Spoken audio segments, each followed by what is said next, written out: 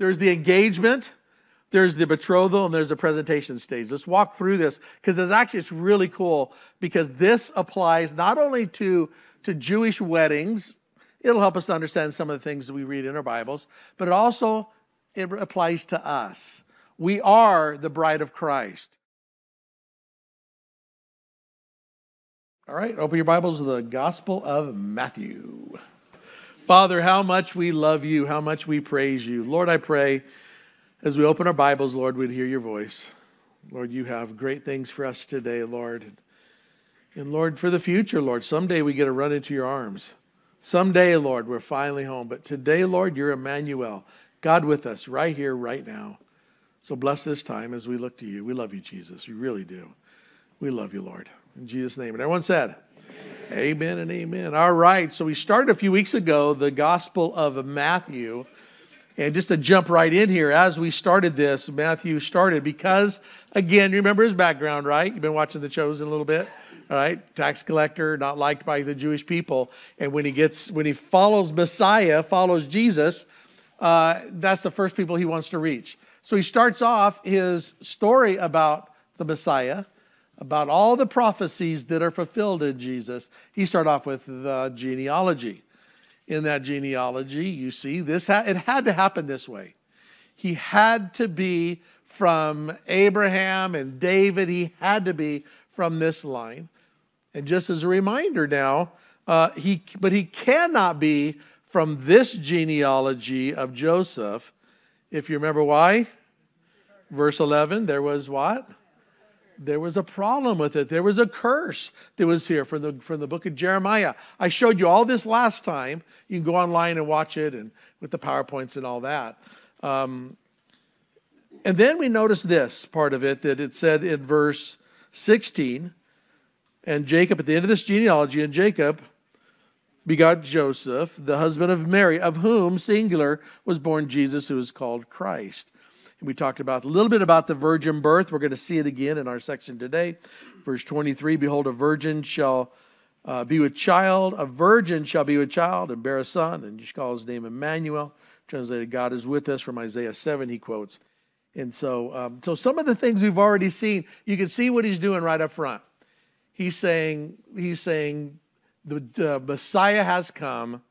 His name is Jesus, born of a virgin, and he fits the description. So far, so good as we go through this. Now we get to verse 18 is where we left off. Now the birth of Jesus Christ was as follows. After his mother Mary was betrothed to Joseph, we'll have to stop there in just a minute, betrothed to Joseph. Before they came together, she was found with child of the Holy Spirit. Joseph, her husband, being a just man, not wanting to make her a public example, was minded to put her away secretly. Now, before we get into this story right here, you got to do this. It is what it is. Matchmaker, matchmaker, make me a match. Do-do-do-do, diddle-do-do. I don't know the words. What movie is that from? That is one of the greatest movies in the history of the moviehood. If you have not seen Fiddler on the Roof, go. I'm sure it's got to be free on Netflix or one of those. Go watch it. It is a classic storyline. And you'll understand some of the things we're going to talk about a little bit today, because I cannot just bounce over this. They were betrothed. What is that? What is this betrothal? So let's do a little rabbit trail. Let's take a little moment and let's talk about being betrothed. We don't do that today in our culture. We do it today, but not in our American culture. I think we should get back to this. It's a little late now. I'll get to that. But as we're looking at this, there's the engagement. Are you guys ready for this? This is kind of heavy right up front. I didn't tell you any jokes or anything. Usually I get you all warmed up. But you're the first service. You guys are with it. And, okay. That's right, Pastor. Don't you forget it. All right, so there's the engagement, there's the betrothal, and there's the presentation stage. Let's walk through this, because it's really cool, because this applies not only to Jewish weddings. It'll help us to understand some of the things that we read in our Bibles, but it applies to us. We are the bride of Christ. We are betrothed to Jesus right now. These things I want to talk about applies to us as His church, which is very, very cool. Well, the matchmaker. Now, the thing about matchmaking, let's talk about that first of all. Because matchmaking was something where you start with this betrothal. That's the second stage, but the first one is the matchmaking. And this is something that's still done in a lot of cultures across the world. You know, there is, we were in China back several years ago, and we're in a park, and there was a bunch of people meeting. There was all kinds of little groups meeting there, and they're all older, always retired. And there was a group that was meeting there, and I said, "What is that group with little kids?" It says, "Well, that's the group where they're matching up the kids for matchmaking." And I go, "That's cool." That was a long time ago. My kids were small, and I came back. I told my kids, I said, "We should do this." To my wife, "We should do this. I should be a matchmaker for my kids." Well, my kids did pretty well. They didn't take my advice, but they married very well. Praise God, just like my wife married really well. Okay, so, but this matchmaker. Now, the thing was this in Bible times, if you watch Fiddler on the Roof, you'll catch this, is that in Bible times, they were matched up. Many times they really didn't even, maybe they knew each other, but really didn't meet officially until that moment of the betrothal came into play. That we'll talk about in just a minute. But this matchmaking, you know, when the kids are little, it's such an important decision to make. Kids should not be allowed to make that decision. The adults should make that decision. And that's the idea. They match them up according to their economic, you know, as they're in the same kind of economic situation or, you know, and all that. So, but understand this. Jesus said this to us. He said, you did not choose me, but I chose you and appointed you that you should bear fruit. Ephesians 1 says this, just as he has chose us in him before the foundations of the world, that we should be holy, without blame before him in love.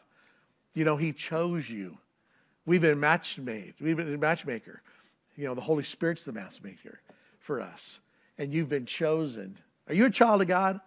Are you a child of God? Do you know for sure that you're his? If you know for sure that you're his, you know what? You have been chosen from the foundations of the earth, the Bible says. From the foundations of the earth. Before you were born, he chose you. Isn't that cool? Aren't you glad that he did that? Because if he had to make that choice now, maybe he wouldn't have chose you. All right? But he chose you before you were even born. You know. Now think about that. I've used this analogy before because I remember when I was first thinking about this, I think, well, that's pretty cool. You chose me. Thank you, God. Thank you, God. How do I know that I'm chosen? Well, accept him. And then you know that you're chosen. Well, what if I don't accept him? Well, then you're not chosen. All right? So you get into all that. But here's the thing. If I knew, so he already knows how I'm going to run my race. He already knows how I'm going to finish. He knows how my life is. He's not bound by time, right? We've talked about that. And so if I knew the future and I was going to bet on something, if I was going to bet on a horse race or a car race, or I was going to bet on some numbers for a lottery, would I choose the wrong one if I knew the outcome? No, I'd bet on the horse. I wish I could see the future, right? I'd bet on the right horse. I'd do the right thing. But the thing is this, is that God saw he saw the end from the beginning. He saw how you're going to race, and he chose you.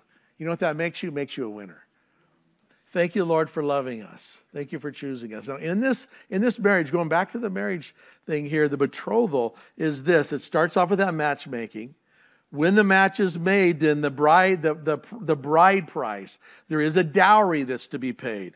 Genesis 22, Genesis 23, 1 Samuel 18. We find that in the Bible. We find that in the history of this thing, is that there was a price to be paid. All right, that dowry or that bride price was to be paid to the bride's father.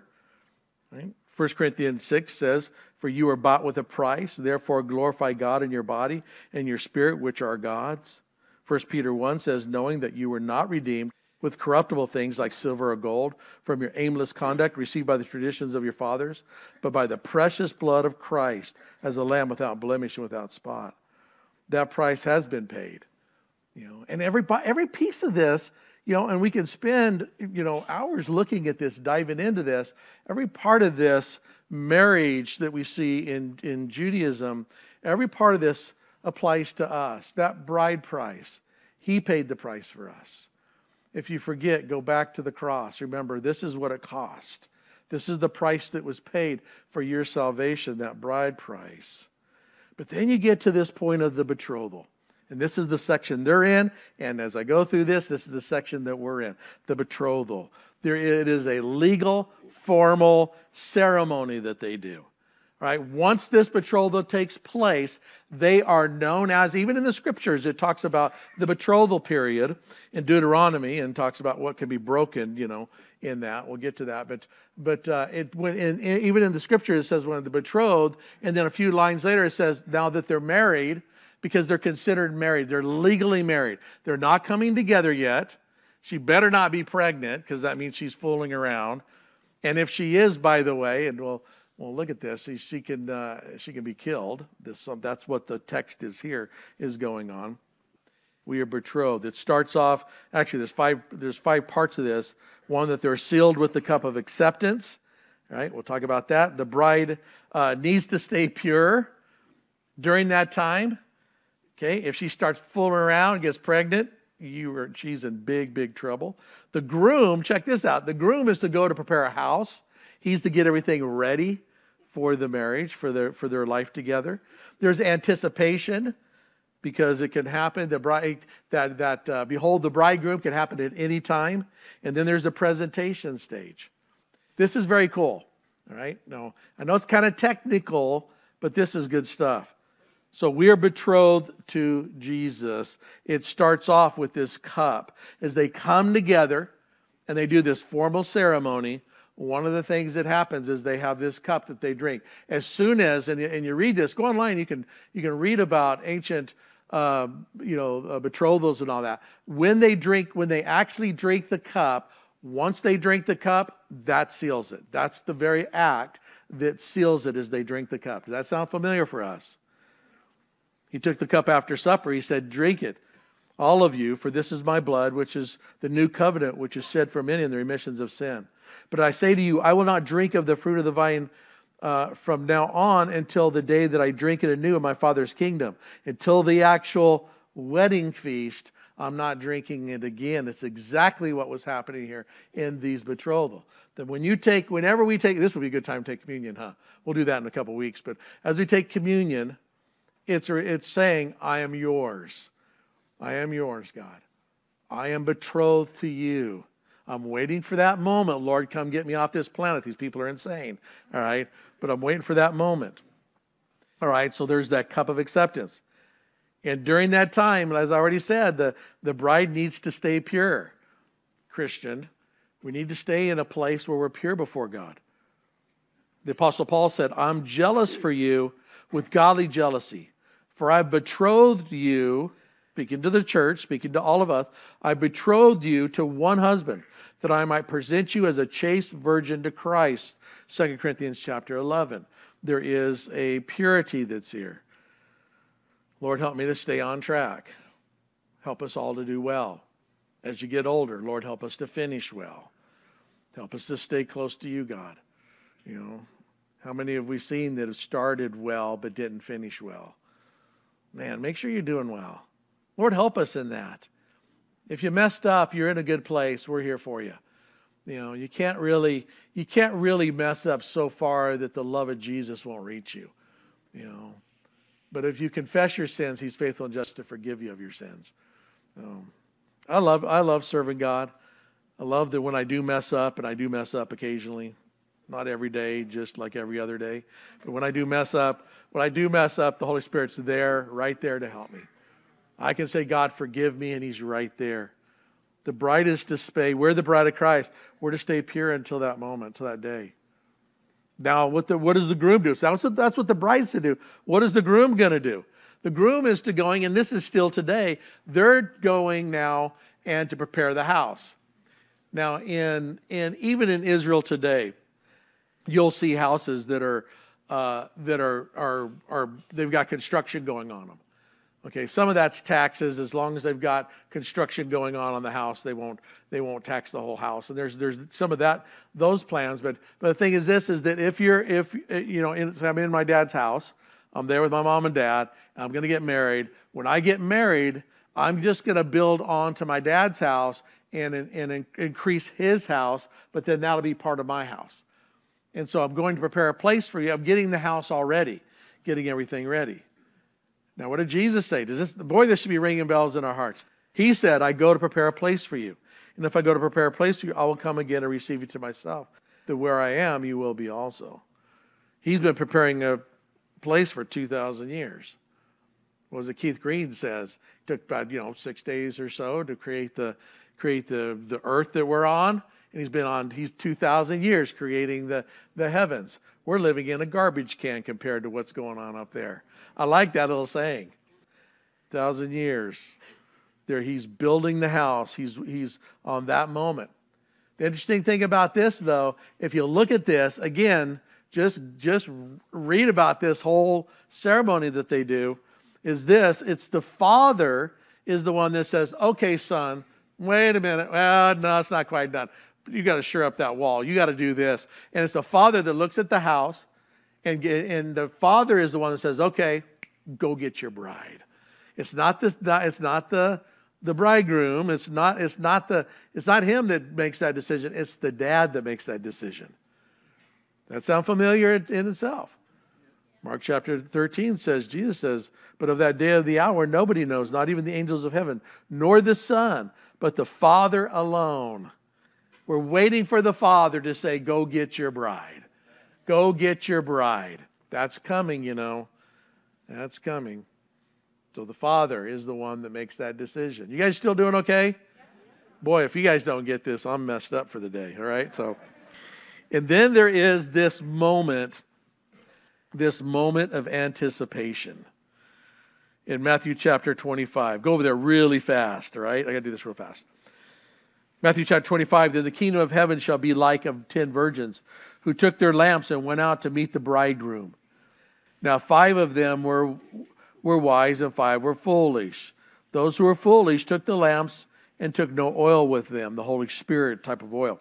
The wise took oil in their vessels with their lamps. Now while the bridegroom was delaying, waiting for the father to say, okay, go get your bride, they all slumbered. And at midnight, the anticipation. At midnight, the cry went out. Behold, the bridegroom is coming. Come out to meet him. Someday there'll be a trumpet blast. And the dead in Christ will rise first. And we that are alive remain will meet the Lord in the air, the Bible says. We're waiting for that trumpet blast. We're waiting for that moment. In anticipation. And there's a midnight cry in this story that Jesus is telling. Midnight cry. Behold, the bridegroom. Come out to meet him. All the virgins arose and trimmed their lamps, and the foolish said to the wise, give us some of your oil, for our lamp has gone out. The wise answered, said, no, at least we should not have enough for us, but rather to those who sell and buy, go buy your own. They went to buy. The bridegroom came, and those who were ready went in with him to the wedding, and the door was shut. Afterwards the virgins, verse 11, came also, saying, Lord, Lord, open to us. And they said, surely I say to you, I don't know you. And then he says this. Here's the point of that story. Watch therefore, for you neither know the day nor the hour in which the Son of Man is coming. You don't know that moment that he's coming. That present. You don't know. It could be today. It could be this moment.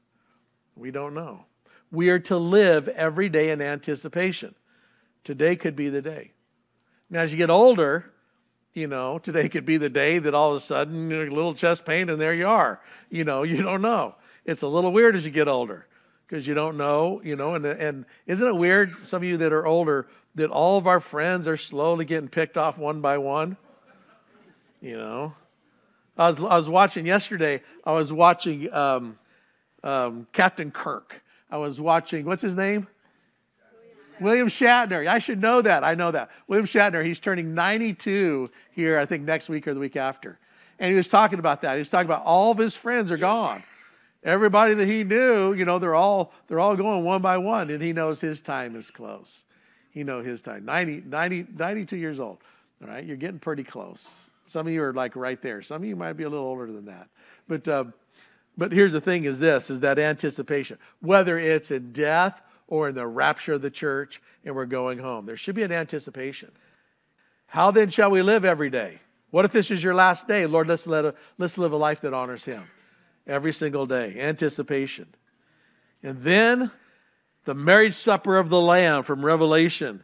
Let us rejoice and give him glory, for the marriage of the Lamb has come, and his wife has made herself ready. And to her is granted to be arrayed in fine linen, clean and bright, for the fine linen is the righteous acts of the saints. Then it said to me, Right, blessed are those who are called to the marriage supper of the Lamb. And he said to me, these are the true sayings of God. There's a day coming, the marriage supper of the Lamb. We're going to be there. Look forward to that day, long for that day. We're waiting right now for that trumpet blast. I don't know, we've lost some focus in our church over that, in the churches. I remember the early days of being saved. Man, every time we got together, we talked about the return of Jesus. And there was things that was like scaring us, the late great planet Earth. The whole world was looking at this as the end of the world. The late great planet Earth was a #1 bestseller. It was a television documentary they had going out. And then the guy that wrote 88 Reasons Why the Lord is Coming Back in 1988. All right. And we all bought the book. We all read it.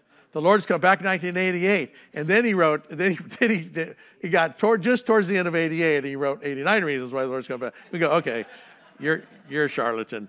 But we did have that anticipation like never before. Like never before. Are we still living in that anticipation? What if today was the day? Whether in death or in rapture. Are we ready for that day? Lord, help us. We get to this, and that's why it's going to take us 40 years to get through this text here, is as we go through this betrothal period, you cannot, and we should spend another hour on this, but you cannot just blow past this without understanding. There's something super significant right here, not just for them, and this is Jewish weddings, and according to Deuteronomy, if she is found pregnant, what he is obligated to do is having her put to death. All right, so that's the background on this. But then you kind of pause it there and understand we are betrothed to Jesus. We are betrothed, and we're waiting for that moment where the marriage supper of the Lamb, where behold the bridegroom and the wedding and all, the wedding feast and all that. All right, back to our text. The birth of Jesus Christ was as follows, as his mother Mary was betrothed to Joseph. Before they came together, she was found with child. Joseph, being a good man, was a just man, wanted to put away, not make a public example of her. He was mindful to put her away in secret. Deuteronomy 22 tells us that his really obligation was to put her to death if she was found pregnant during this time. Him being a good man. Could you imagine what's going through his head? Man, I got this beautiful gal that I'm betrothed to, and she comes at me and she says she's pregnant. And she says she's pregnant by God. Okay, so she's not only pregnant, she's crazy.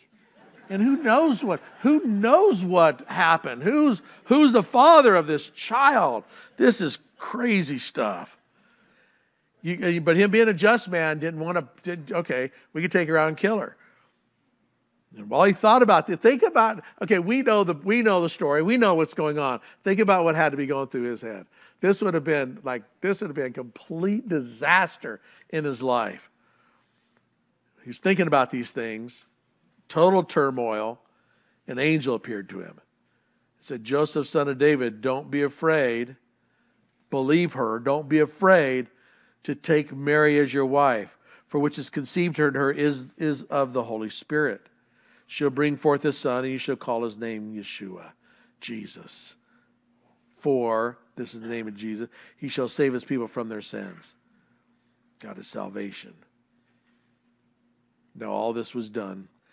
That might be fulfilled. Again, here Matthew, okay, this all happened to be fulfilled what the scripture says out of Isaiah 7:14. And so here Joseph, this turmoil that he's going through, and the angel says, look, believe her. She's okay. Believe her. This is what she's saying is true. You need to believe her, and you need to fulfill your marriage with her. And and then Matthew says this is exactly what the scripture says was going to happen. A virgin is going to conceive and is going to have a child. Out of, again, Isaiah 7. And Joseph, being aroused from sleep, did as the angel of the Lord commanded him and took to him his wife. It did not know her, circle this, highlight this, till she was brought forth her firstborn. And she called his name Jesus. Until. All right, for our Catholic friends that they had stayed a virgin and all that, and even some would say that Joseph stayed a virgin, and Mary was a virgin, all this. The scripturally, Jesus had at least 6 brothers. We even know the names of some. He had at least 2 sisters, because it talks about his sisters, plural, so he had at least 2 sisters. Okay, we know a couple of Jesus' brothers, half-brothers, right? Okay, who are his 2 brothers? You have James, right? In the book of James, and hey, Jude, do. So Jude, okay, that song was written for Jude in our Bible, right? And so James and Jude, you have those 2. And so I know there was those that would say, well, she stayed a virgin, these words are that. No, it's pretty clear, and I don't want to, be a big problem here. Just understand they had natural relationship, they had children and all that. Would have been a trip being the brother of Jesus, though, huh? Man, my brother is, I'd have been really messed up. I can think of all the wrong things I would have done. But the brothers did not believe in him until after the resurrection. Okay, they didn't believe in him. In fact, they kind of mocked him. The one time we really see the brothers coming forward is that they're getting ready to go up to Jerusalem to one of the feasts, and they're saying, "Hey, nobody that wants to make himself known stays here. Go with us to the feast where everybody's at and show who you are." And he says, "Nope, my time's not now. Nope." And so they went on. The brothers went on, and then Jesus went on after and did go to Jerusalem at that point. One of our stories here, and so super interesting. And yet, to me, this whole passage here, and I'm going to quit with this, is that as they're betrothed in this whole thing, we're betrothed to Christ. You are a child of God. You are the bride of Christ. Lord, help us to live like that. Lord, help us to live a life that honors you. Someday, we're going to hear that trumpet blast. It could be today. Now, you've heard me say this a lot because it shocked me. It was one of those things. You've heard me. You've all heard my stories. This service has. But it was about Billy Graham. Anybody remember the Billy Graham thing? I told you about that, where he counted down to 10, 9, 8, 7. And I was scared to death thinking, man, that's Billy Graham. Lord's coming back. What if, I'm glad he didn't, though, by the way, at that point, because that was 34, probably almost 40 years ago. Wow. How old we got? Say it was 35 years ago that took place, and I think it was a little longer than that, 35. How many has been saved? You've been saved less than 35 years. Raise your hand. All right, you guys would be in trouble. All right, boy, this is an old group. How come you didn't raise your hand? So, but here we are. So I pray this. You hear me pray this sometimes. Come quickly, Lord Jesus. Come quickly. But Lord, give us one more day. There's still so many that don't know. The harvest is plentiful, but the laborers are few. There's still a lot to do. Do you have family members that don't know him? Do you have family members that you love, that you care about? Do you have neighbors and people around you that don't know him? I want them to know him. The Bible's really clear. You can't get around these issues. The Bible's really clear that there's a day coming that we're the bride of Christ. We're going home. Later on in the book of Revelation, John is called by the angels. Say, come over here. I want to show you the bride. I want to show you where they're at. And he shows them the new heavens and the new earth and all of that. And that's where they've been right there. That's where they're at during that 7 years. That's where they've been. Right? But those that don't know him, there is some pretty deep, concerning verses in our Bibles for those that don't know him. Here's the thing is that make sure you know him. Start right there. Make sure you are the bride of Christ. Make sure you are his. Make sure that matchmaking was for you. Make sure you are a child of God. I do know this, though. We're all going home one day. We're all getting older. And whether it's in the rapture or something else, in that moment, just like that little phone going off right there. Bam. It's going to happen. It's going to be a surprise. It's going to be a moment, you know. And so, Lord, help us to be ready for that day. Help us, Lord, to long for that day. Lord, and as we're here, Lord, as we're waiting for that day, for your soon return, Lord, I do pray, Lord, that we'd be a people, Lord, that would love you, to follow you, and that would love each other, Lord. Lord, you told us that's what you wanted us to do. You wanted us to occupy until you come. You told us to go make disciples. You told us to love you with all of our heart, all of our soul, all of our mind. You told us to love one another. Lord, you made it simple. You didn't give us hard instructions. You just said, follow you. So, Lord, help us to do that. Help us to follow you, Lord, in this day, in the rest of the days that we have, longing for that day, Lord. And thank you for this story as we're going through your word. But, Lord, thank you for the story of us. You saved us. You gave us hope. And I pray, Lord, that everyone in this room knows you.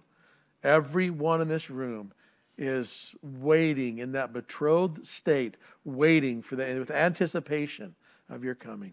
If you're not sure where you're at with God, right now between you and God, it starts right here. The matchmaking happens right here in this room, right now. Jesus, come into my life. Forgive me of my sins. You pray this right now between you and God. Forgive me of my sins. Lord, you're so faithful to us. We love you passionately. We long for home, but until that day, Lord, help us to be found faithful. Thank you, Jesus. Thank you, Lord. Let's all stand together.